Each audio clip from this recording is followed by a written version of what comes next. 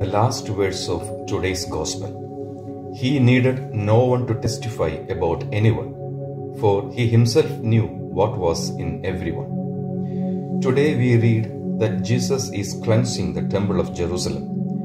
No external structure or novelty can sanctify anything in the world, but it is the inner elements that make anything or anyone holy. God is the only one person who knows everyone's inner thoughts. Yet, we claim that we can read the minds of others. Oh my Jesus, teach me that you already know everything about everyone, even before I speak.